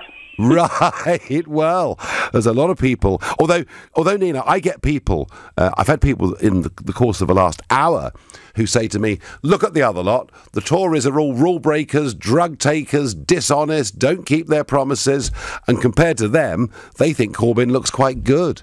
I'm sorry, but I don't agree. OK, well, there we are. That's what LBC's for, and thank you for calling in. Thank you, and your kind words about the show. I'm going to South Wales, to Bridgend, to speak to Sian. Good morning. Good morning, Nigel. I've been waiting to speak to you for a long time. Well, I'm very pleased you finally have. Good morning. So now, they're very interesting because, of course, South Wales, the last 100 years and more. In fact, even back to 1900 with Keir Hardie winning that seat in Merthyr Tydfil. I mean, you are the Labour heartlands, Sian. No, not me. Well, maybe not you, but your area has been the Labour heartlands, and yet the Labour vote's beginning to hemorrhage. I sense in South Wales. That is true. I know you asked the question. Does he look to be a Prime Minister? Yes. And I think him coming off a plane would look like Albert Steptoe coming off the plane. You know, I just don't think he looks. Is he a bit shabby, Sian? Yes. I could give him a go. Well, I just said Albert Steptoe. Yeah, but then again, maybe a makeover. You know, a makeover, and he could suddenly appear to be all trendy and... Like Trump says what he says, and he means what he says. And when Jeremy Corbyn, he just hasn't got it. He hasn't got that, what can I say, charisma. He hasn't got that determination. He just hasn't got what we need. He hasn't got the leader. And tell me something, Sian. Does Trump look like a US president? Yes, definitely. Actually, when I saw him, because I watched everything on television, and standing next to Prince Charles, who I like very much, but he looked. You could see he could be king then. If he was in this country, I thought Donald Trump could be the next. If he was the Queen's son, he's got that about him. Okay. I don't know, very much so than I've seen of most presidents. He has definitely. He certainly got the confidence. A lot of people can't stand him, but he's got the confidence. Sian, thank you for your call. I've got time for one last caller this morning, and that is Robert from Norwich. Good morning, Robert. Good morning, Nigel. We need to look very closely at the people around Corbyn. Lisa Forbes is a Unite trade union official. Len McCluskey bankrolls a lot of the Labour Party.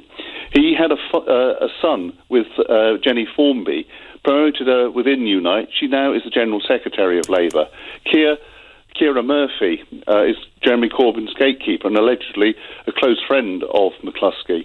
And it's these people that have been blocking the complaints about anti-Semitism, and that's what's setting the tone within the Labour Party. Now, Corbyn's like me. He's got a small number of advisors or people around him that are sort of, I think, manipulating him. But the other thing, too, when you look at the Labour Party, it's like reading Animal Farm.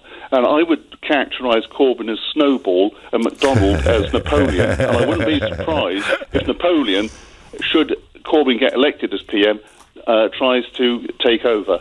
And actually be more dangerous than Corbyn. Well, that's a very, very nice little story, whether people agree or not, to finish this week up on, Robert. Thank you. And, well, all the ups and downs of the week, the highlight, I think, was the extraordinary dignity that we saw on the beaches of Normandy from British, Canadian and American veterans this week. And the number of people I know who said to me that they watched those scenes and they actually felt emotional watching them. So powerful were the images. So that's the high point, I think, of the week.